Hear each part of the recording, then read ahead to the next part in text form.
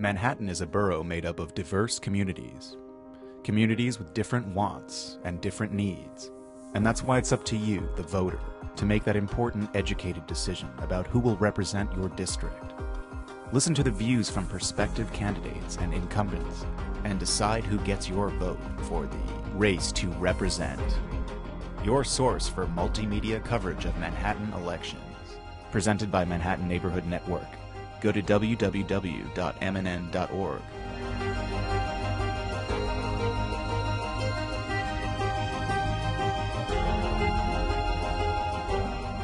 Hello, I'm Tiana Leonard, and I'm a member of the New York City League of Women Voters. The Manhattan Neighborhood Network and the League are sponsoring a series of debates between the candidates for City Council.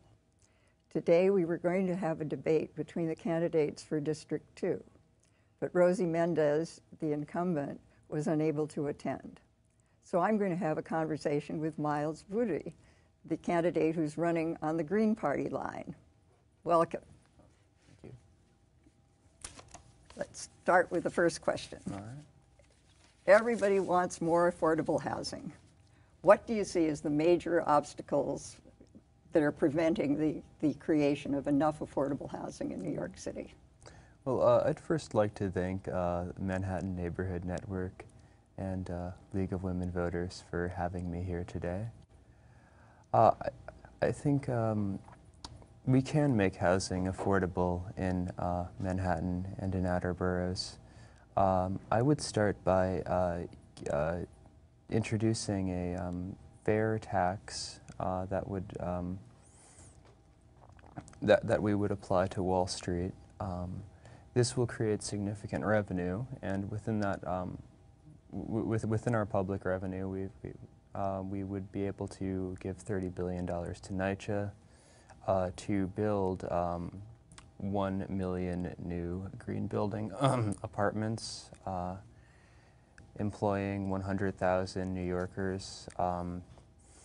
The cost of rent would be 25% of the tenant's income. It would be open to everyone. We could end homelessness and make housing affordable for all by doing this. Do you have ideas about where this housing could be constructed? We can, the Avenue D projects certainly need to be rebuilt, I think. They're in a state of ruin right now, and it's really unfortunate that there are so many people living there. In outer boroughs, the Bronx, towards... So you feel that the land is available in the outer boroughs to yes, create absolutely. these buildings? Yes. It's also available within Manhattan, but there is more land in outer boroughs, obviously. How do you plan to improve NYCHA's record on repairs?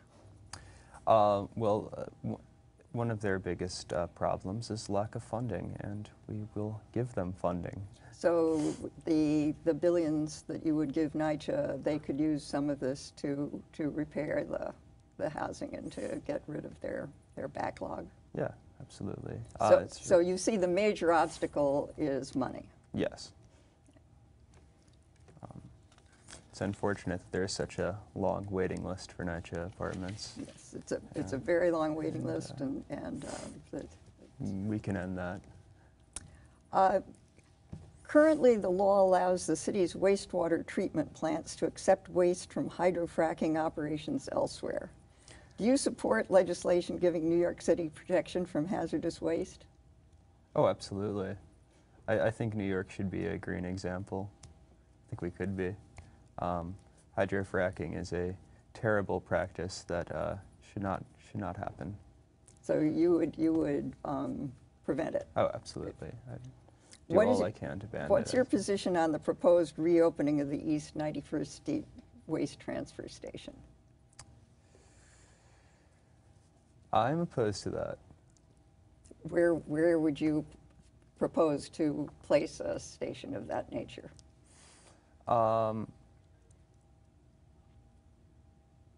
Most probably in an outer borough, in a less densely populated area where there are fewer people. So you look for a place where nobody would be complaining about its being in their backyard. Right. If you are elected to represent Council District 2, what would be your first order of business? To apply a sales tax to Wall Street. Currently, they do not pay a tax on credit default swaps, bundled mortgages, student loans, reversed mortgages, anything. Everything with the exception of stocks. They don't pay a payroll tax.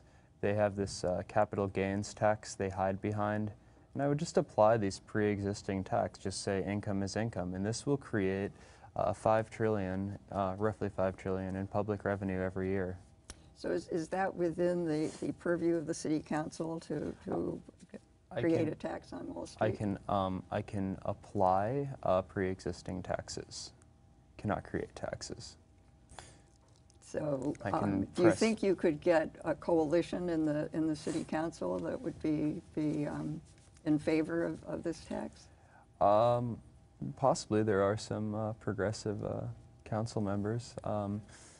Lynn Serp, who is running in Queens, stands a shot of winning this coming year. Hopefully she would back that. I don't know if she would or not. But, so there are some Green. Hopefully there will be some Greens if I'm elected who will stand behind this bill.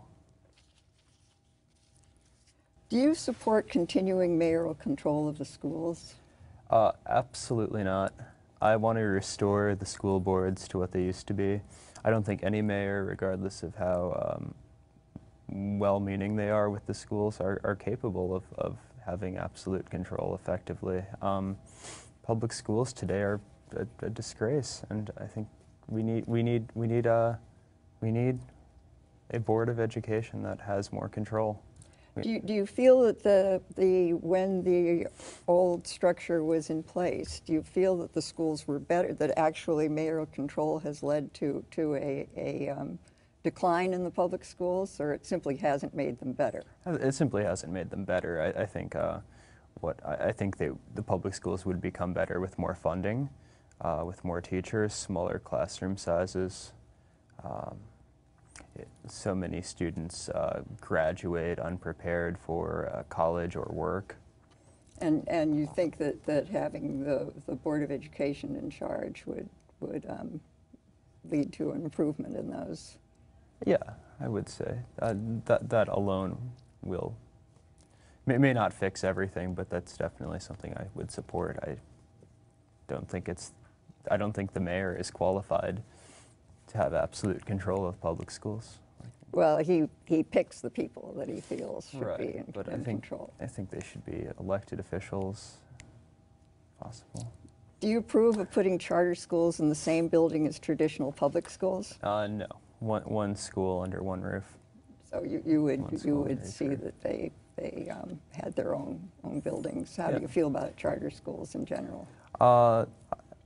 Charter schools have problems. Traditional schools have problems. I think all workers have the right to bargain collectively and unionize, and the same should apply to teachers at charter schools. So that they should be brought under the same general framework as the public schools, and not allowed so much leeway. Yeah, I mean, I think firing workers who try to unionize should be a Class C felony. That's something I'm pushing for. So it's not even like the model for public schools. Like, this is the model I have for labor in general. So. There may be a change in the stop and frisk policy. What else would you do to make our streets and neighborhoods safer? Well, I would certainly end stop and frisk, restoring the Fourth Amendment.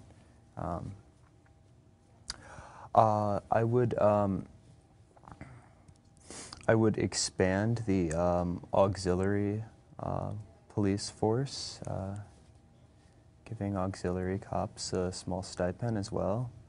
I think that would go a long way. I would do away with a lot of the motives to commit crimes. I mean, having affordable housing would prevent a lot of crime. having readily accessible health care, whether that be psychiatric or physiological, would go pretty far in Now, ending is crime. that something that you, as a city council, what could you do about health care? I would try to create a local equivalent of Medicaid and have open enrollment for it. That's not. So you'd have a city, Yeah, I'd have a city Medicaid. Yeah. Have free clinics. And all of this would be funded through these increased taxes on Wall Street. Mm-hmm. These taxes that are equivalent to what you and I pay. Yes. So. Yes. Why not? Why not? Well, I read in the paper this morning that the 1% in New York City pay 43% of the taxes. So they already are funding a great deal of city government. But you think it should be? I think it should be the same rate. With the federal government shut down and fewer federal funds in general, how can we repair our aging infrastructure, particularly our bridges and tunnels? Safe access to Manhattan Island is necessary for the city's survival. Mm-hmm. On a local level, hopefully once we have these once we apply these pre-existing taxes, we will have the funds to maintain our bridges to the top grade of bridge maintenance. I mean, so you wouldn't see trying to get a special fund earmarked for infrastructure? I could do that too as a council member. Yeah. Do you support the zoning change to increase the size, height, and bulk of the buildings in Midtown?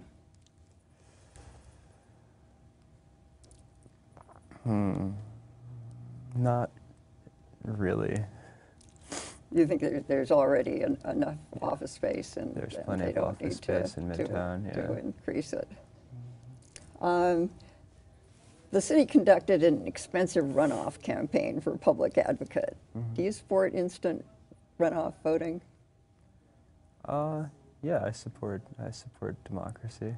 Well, to the instant fullest runoff extent. is where you put your preference on the ballot, 1, 2, 3, 4, and then you don't have to have a second election. Would you feel that would be a good way to save money, or do you feel that the runoff is important? I think the runoff is important. I think. So you don't support instant runoff No. voting. You think that the city should continue to have runoff elections. I do. The City Council distributes $50 million in discretionary and member item funding for the 51 districts. Mm-hmm. How do you think this funding should be allocated?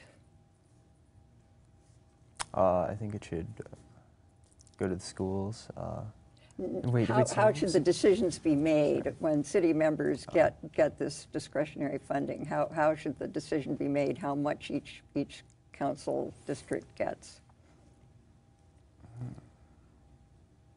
Well, I think we should do away with pork. Do away with pork.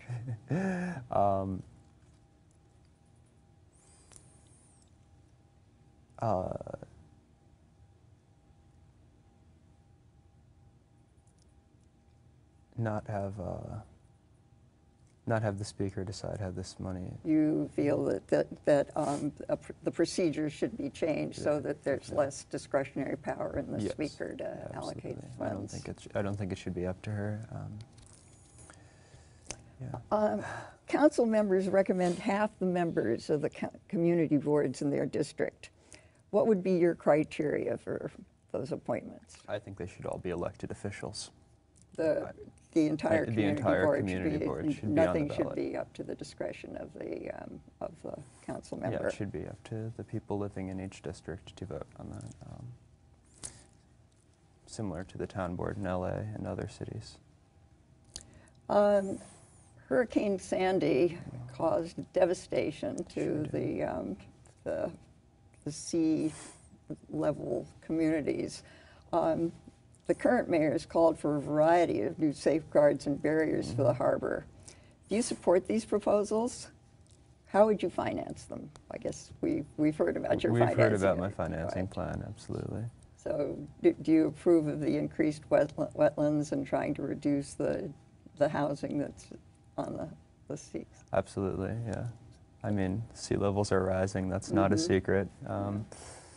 Hurricanes are bound to hit again, and it's completely stubborn to build. So people should not be allowed to neighborhoods. rebuild the houses that they have there. Yeah. No, that's in some places, yeah. So what are the issues you feel most passionate about?